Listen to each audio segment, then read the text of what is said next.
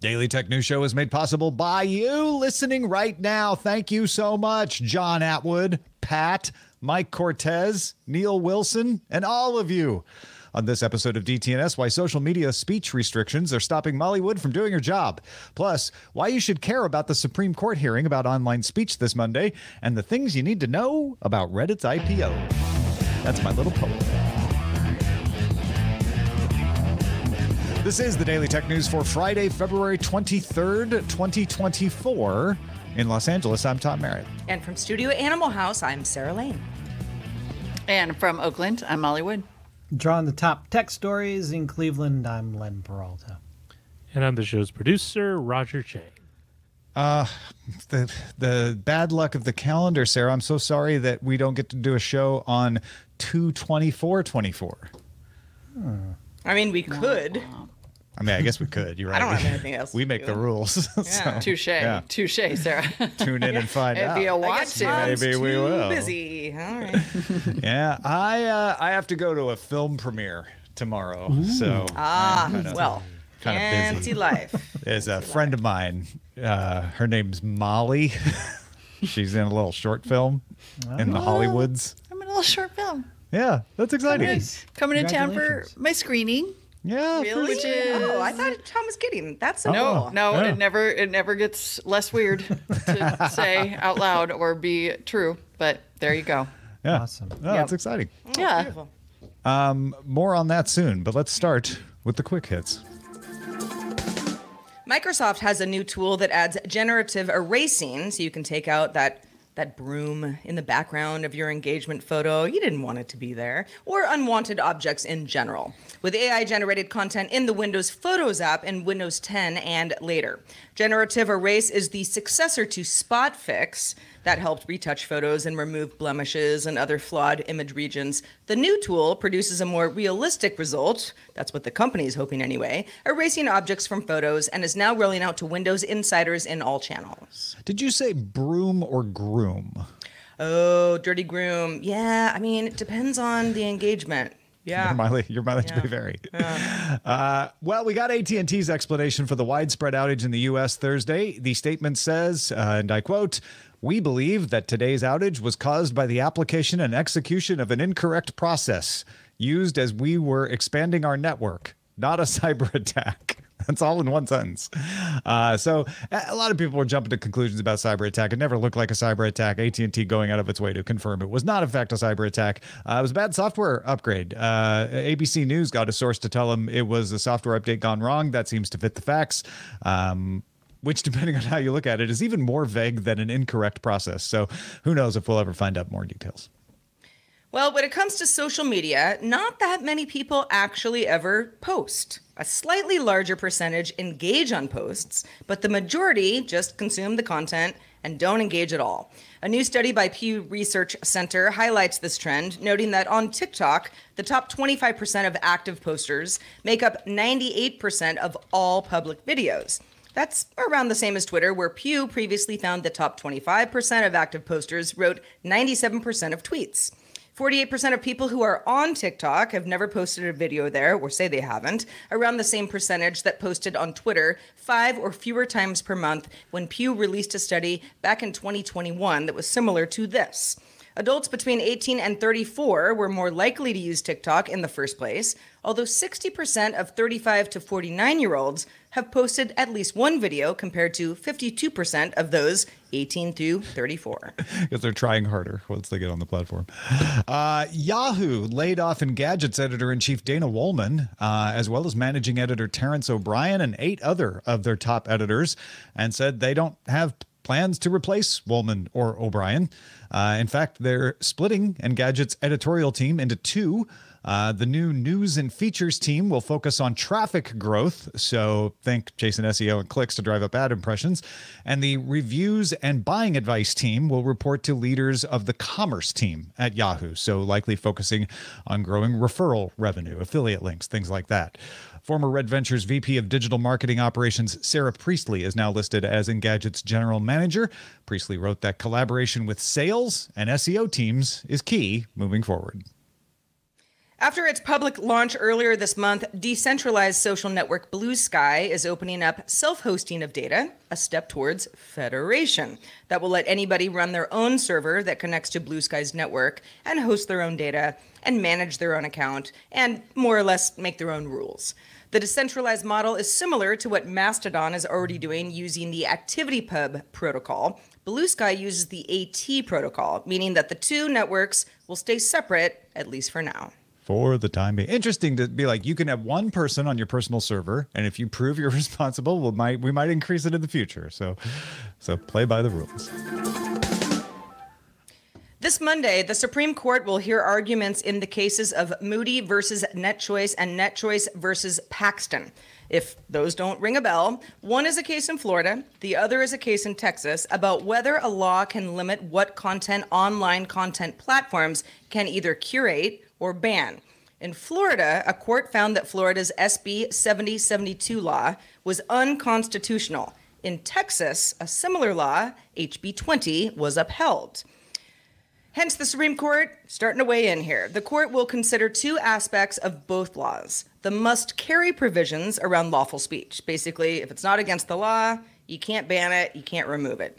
And the transparency requirements, which put rules around publishing moderation guidelines and sticking to them. Okay, so Tom, I know you've been following this closely. What arguments are we expecting to hear from these two sides? Yeah, a lot of the times when people talk about, Supreme Court hearings and stuff, they talk about them as if it's somebody trying to convince the court what's right, and then the court having their own opinions. And really what it comes down to are precedents. And this is a great example of why your ideology and court precedents don't necessarily match up. It's very interesting. The states are going to argue that platforms are public forums, and therefore the state may regulate them accordingly, like a public square, and they've got some precedents on their side.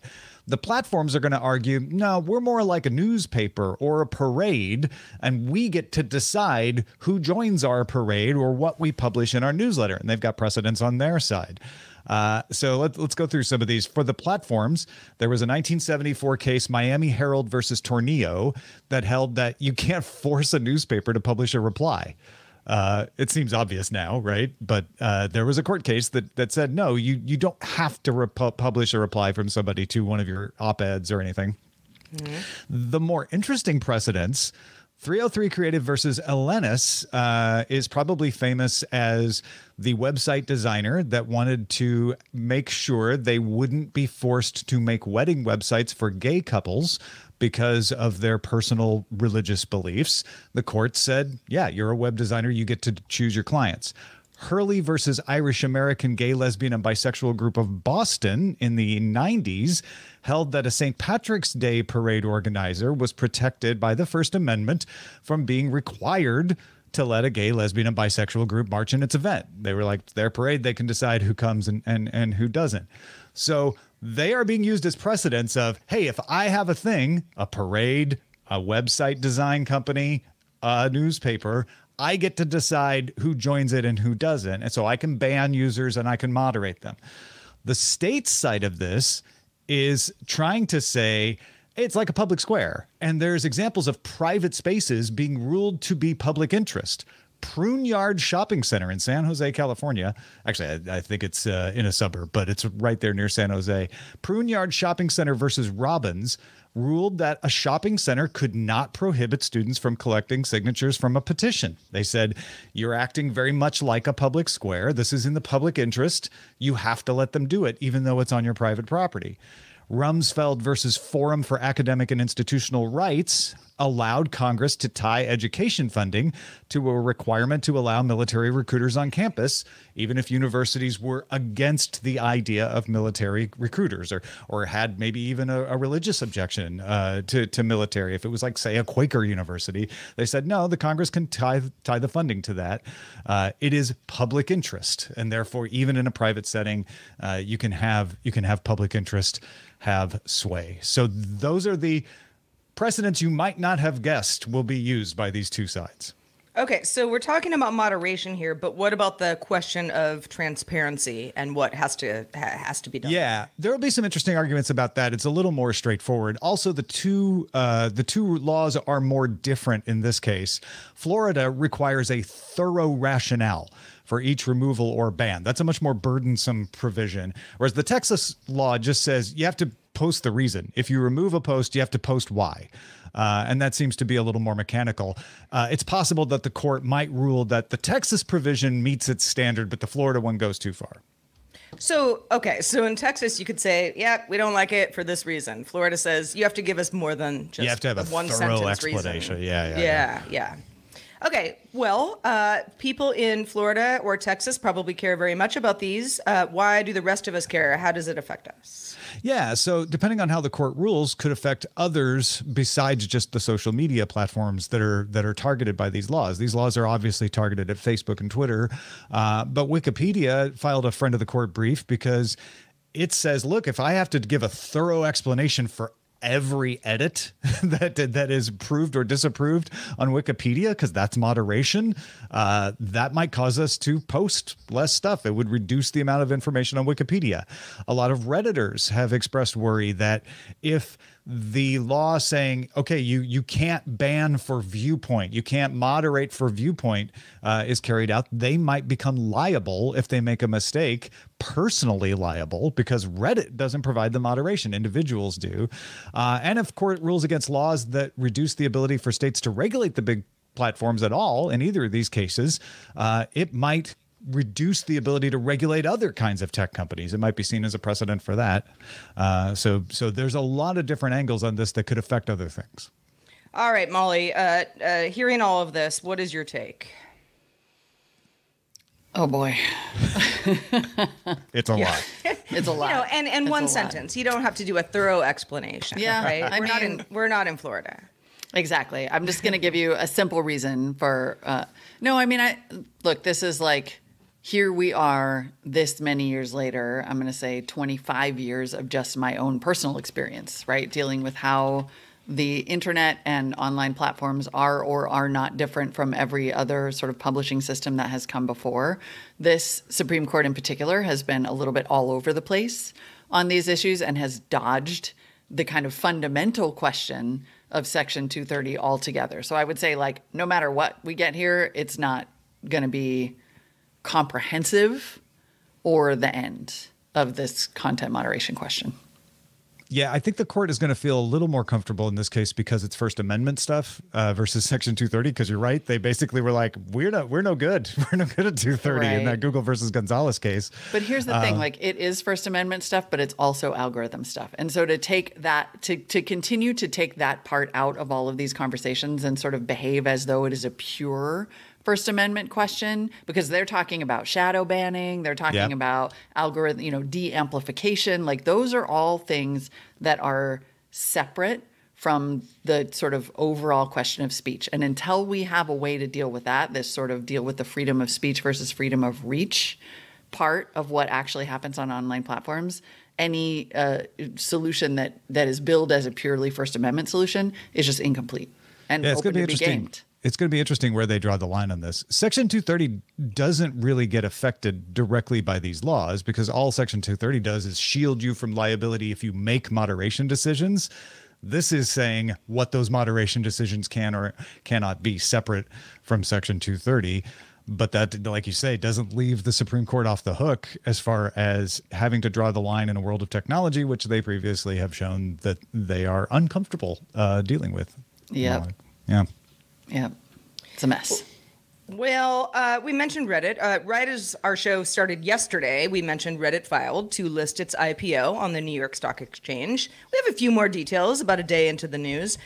So Reddit is reporting revenue up 20% year over year to $804 million in 2023. The company also says it's losing less money each year. That's a good thing. And now claims 73 million daily active users and a $3.42 global average revenue per user. Reddit's also a big tech initial public offering, certainly one of the year, and really the first social media IPO since Pinterest went public back in 2019. We had a bit of a dearth of social media IPOs for a variety of reasons over the last few years. Now, of Reddit's revenue, the vast majority came from advertising, and that's not a huge surprise. Although it also noted in its filing that average revenue per user is declining. So that makes a company have to do something. On Thursday, Google announced an expanded partnership with Reddit, giving Google access to the Reddit data API for efficient and structured access to fresher information, as well as enhanced signals that will help us better understand Reddit content, public posts, comments being among them. That data can then train large language models more efficiently. Google says it's also developing ways to make it even easier to access information from Reddit across its products. Bloomberg reports this partnership will net Reddit about $60 million per year. So it's not a huge deal in the grand scheme of a company that just went public, but I think it does point to how Reddit might shift a little bit now that it's, publicly available. What do we? Molly, you're at ground zero for these kinds of things in Silicon Valley these days. Like, do you have any thoughts on the Reddit IPO and the monetization strategy? I mean, there isn't one. So, this is not. There have been companies that have gone public before when they were not profitable. And in fact, when they were very far from profitable, probably the best known example in recent years is Uber, which went public and people bought its shares and it continued to lose like $1 billion a quarter on its way to eventual profitability because people believed there was in fact a user base and a growth strategy that would make this company profitable, right? It's a long game type thing. So it is not unheard of, especially in the last decade or so, for companies to go public when they have never been profitable. Now, Reddit has never been profitable for 20 years and is attempting to convince sophisticated investors that there is either an advertising or a data strategy that will make it back multiple times its revenue, right? And I say this as someone who actually, I love Reddit. I think it's gotten a huge Twitter bump from people who were sort of like, well, I used to go to Twitter to get boots on the ground understanding of things that were really happening. Now I don't go there. I go to Reddit instead. I think that Reddit can actually be a phenomenal source of information. It's ultimately an advertising-based social network. And so far, only one of those is really performing monetarily. And I just don't know. This is not let's just say this is not a stock I would ever buy. That is not investment advice. It's a personal opinion. That's just vibes. Yeah, this is just vibes. You do you. But what they're trying to do is raise money, right? Like as you pointed out, they need to raise money, and going to the public markets, they hope is going to be a way to do this. I don't think this is going to be the biggest pop IPO we see. Yeah, I like that analysis because I think a lot of people go, oh, another company that loses money trying to go public. And like you said, that's fine if you've got a path to profitability, right? Netflix was losing money when it IPO'd. Facebook was losing money when it IPO'd. Twitter was losing money when it IPO'd and probably is still losing money. But so maybe not the best example there. But if you've got a path to profitability that's reasonable, it's fine to be losing money when you IPO because investors go, oh, well, of course you're losing money right now because that's the way business works. You have to lose money in the early days to build up the business to make the money. And then we all make the money back, which is what happened with Facebook. But I'm glad you brought up Twitter because that's the one-to-one comparison here. And yeah, I think the fact that Reddit has been around since 2005. Yeah. And, it has had some iterations since. I mean, this is not just sort of like, hey, new company, hot, let's bet on the stock type thing. No, Reddit has been around for a while. People know what Reddit is. Advertising on Reddit, if there's another strategy, then okay, good for you. But I think the whole idea that other companies want to have a better treasure trove of data from Reddit, I mean, you already have that. People Google search, Reddit specifically these days, because they want actual answers. That does count for something. I don't know exactly what kinds of partnerships Reddit can make besides the Google one that I mentioned, that is going to get it over the hump as far as profitability goes. But I think the Reddit strategy may change sooner than later. Yeah. I mean, I think Molly explained it really well. Like, they're trying to show a path to profitability, and your mileage may vary, whether you believe that path is to profitability or not. I mean, if they can license more to Google in the future, if they can license to OpenAI, if they can license to Anthropic and all of that, there might be some revenue there. How much? What? And the training data. Yeah, but the training data is publicly available. I mean, at some point, there's only so much you're going to be willing to pay right? for posts that aren't right. What is likely to happen if you're going to have a path to profitability that's advertising based, like a Facebook or a Meta, whatever we're calling them now. It's going to be a very different site. Reddit becomes a very different site. And the biggest problem to becoming that kind of site is all its users. Which are perfectly happy right now. No. Right. And they are not. Right, exactly. They're already mad. And if you try to make Reddit into Facebook or Instagram, which is heavily sanitized and, algorithmically oriented and full of targeted ads, those users are going to leave. Well, you decide in March whether you want to buy some Reddit or not. Meanwhile, I got something for you right now. Tom's Top 5, and it only takes you 60 seconds. This time, I'm breaking down 5 ways that I fight online misinformation. Quick way to just get a few interesting things in your life if you're wanting to try to fight misinformation yourself, or maybe something you can share with somebody because it's only 60 seconds. You can catch it at Daily Tech News Show on TikTok, DTNS Picks on Instagram, and youtube.com/Daily Tech News Show. All right, last week, Adam Mosseri, the head of Instagram and therefore Threads, said that both platforms are going to clamp down on political content, right? And added the company wants to avoid recommending political content. And we're all like, yeah, that's a good idea. Don't want to get involved in that misinformation that I was just talking about. In that episode last Thursday, Rob Dunwood brought up a very salient point. What counts as political content? Molly, you have some firsthand experience with what counts as political content, don't you?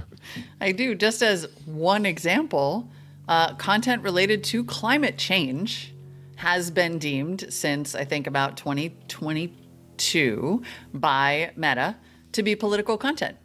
So that means that it is likely, one, to be de-emphasized. It's going to be harder to find, assuming that the Threads algorithm is de-emphasizing what it considers to be, again, decided by the cloud here, the blob that is Meta, political content. It'll be harder to see information about climate change. They've already had policies in place, and I encountered this firsthand when I tried to buy, literally just buy ads as a lady making a podcast about climate change.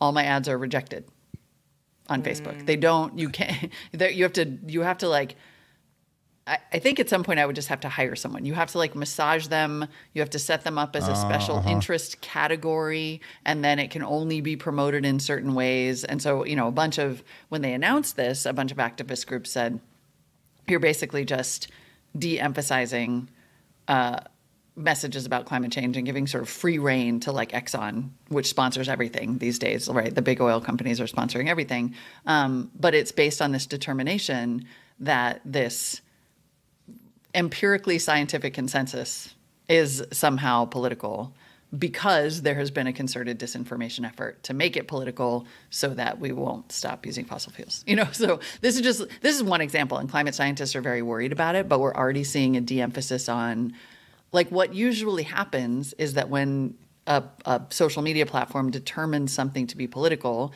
that means they think it is about LGBTQ rights, it's about climate change, it's about race, not understanding that by preserving a status quo that doesn't let you talk about those things, you never actually have real conversations or make any progress related to Well, and there's so many, categories if I want to talk about my favorite apple and it turns into it's a GMO thing, it's right. Well, that could be a politicized content also. I mean, kind of anything could be. The personal really. is political, right? Yeah. Yeah. And climate change is a political topic amongst political candidates. I think this is the problem, is making topics political versus perspectives political. A perspective, which there are plenty of Republicans in favor of climate regulation who believe climate change are real, and there are climate conservatives out there who also would run into this problem. So it's not even just a left-right thing anymore. This is something that has wider and wider acceptance. Whether you're talking about, as a Republican, I believe the solution to climate change should be X, that's political. If you're like Molly, who's like, I'm interviewing someone who's working on something that will remove carbon from the atmosphere, that's not political. That's just science. And business. And business, right? Yeah. Yeah. I mean, I think you make a really good point, which is that topic-based determination of what is and isn't. I mean, first of all, and this gets fraught so fast, because I think that the conversations about free speech on social media are very often red herrings. And also, it is and always has been problematic for these platforms to be deciding what is appropriate, what is not appropriate. Like the extent to which Apple, it has created this just like Disneyland-esque experience on all of its platforms. The extent to which Facebook has like never shown a period has always been problematic. Those are real issues of speech that they're now making this sort of blanket decision like, oh, our users just don't want news and politics. And so we'll just like make it more pleasant for them, even though the world around them is like pretty profoundly not pleasant. And it's what we're all talking about anyway. Yeah. And granted, it's their right. They get to do that. I think I won't speak for anyone else on the panel, but for me, it's important for us to tell you, hey, these platforms are doing this. You should know that. Maybe we can put pressure on them to change, or maybe you just use a different platform that isn't doing that. Although there aren't as many choices as we would like. But it's something that I don't think a lot of people realize is happening, because when you're regulating topics as political, every topic becomes political more than ever. What sport you like has become political. So are we going to start removing all sports podcast advertising from Facebook? Because, if I like NASCAR, what does that say? Like this, that gets ridiculous at some point. You should not be regulating political speech by topic. You should be regulating it by perspective. And if you're going to make a semantic decision anyway about topics, you can make a semantic decision about perspectives. Well, and I think sometimes people will say, this platform, everybody's just fighting about politics all day. Not the place for me. This other one, way better. I never see any of that stuff. Well, is it because of the user base or because of the platform? And in many cases, it's a combination of both. But yeah, what's going on behind the scenes, to Molly's point, is if you don't see any climate change conversations on a particular platform, there's probably more to it than the fact that people just don't care about that conversation. Right. And it gets, to bring it right back to that Supreme Court conversation, right? Fundamentally, what it comes down to is that I am a user who is interested in topics, and I want to choose what I see. And this just keeps coming back to, implementation of algorithms that determine what I see. And that is not, we need a different framework to put that in other than speech, because it's algorithmic control of information. And we're not in charge of that, and we don't have enough say over it. And so to me, that's the problem. It's not I need a different word for it than free speech. Yeah. Because it is censorship, but censorship is a tool of governments, and so it's not really censorship. And you see what I'm saying? It's problematic super fast. Just put me in charge of what I want to see. Finally. Yeah, and that's what, the promise of federation that we were talking about with Blue Sky and Mastodon earlier could be. It's just not there yet. It's just not massive enough yet. Yep. Well, something that is massive, the talent of Len Peralta in the artistic world. Len, what have you been drawing today? Oh, you talked earlier about perspective, Tom, and I guess this is my take on it. I'm not really a big fan of election year social media, but I usually think it turns into an S show, if you get what I mean. This is called Threads S show. This is my take on stuff. It's this is how I feel about it. It's there are a lot of things that become political. I think this is overtly political here. Poop on all sides. Yeah, this is how I feel about things. So, yes, if you are, of either persuasion, red or blue, you can get this right now at my Patreon, patreon.com/Len, or at my online store. You can pick it up on your own at lenperaltastore.com. And while you're there, you should try to commission me as well, because I'm open for commissions. So he dares you. I dare you. Do it. I'm going to buy the S out of that one. Oh, good. Please do. Buy all the S. Once you do that, Molly, let folks know where they can keep up with the rest of your work. Yes, please find me at everybodyinthepool.com. You can subscribe to the podcast on all your platforms, and the website has the link to subscribe to the newsletter as well. This is my jam, and you won't find it on Threads. Go, do it. Find it now. You will. You will find patrons, it on Threads. If you found today's topics to be a little weighty, you're probably not alone. So stick around for the extended show, Good Day Internet. We're going to lighten things up with the great GDI debates. Which streaming service would you want on a deserted island? Should you get a Disney Pass or an Apple Vision Pro? The great debates continue. Just a reminder, you can catch our show live Monday through Friday when we do it at 4 p.m. Eastern, 2100 UTC. Find out more at dailytechnewsshow.com/live. Hope you have a wonderful weekend, everybody. We'll be back on Monday talking about OnePlus's renaissance with Ron Richards joining us. Talk to you then.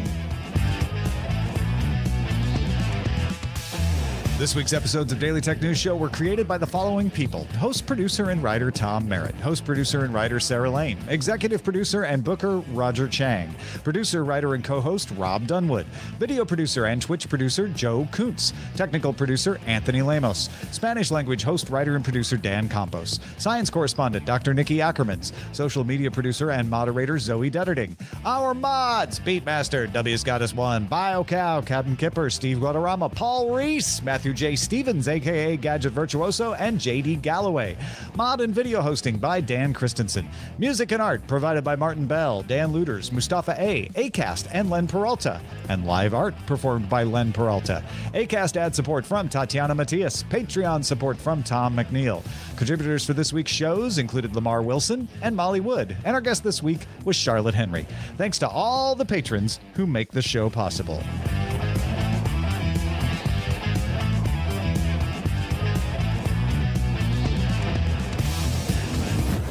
This show is part of the Frog Pants Network. Get more at frogpants.com. The DTNS family of podcasts, helping each other understand.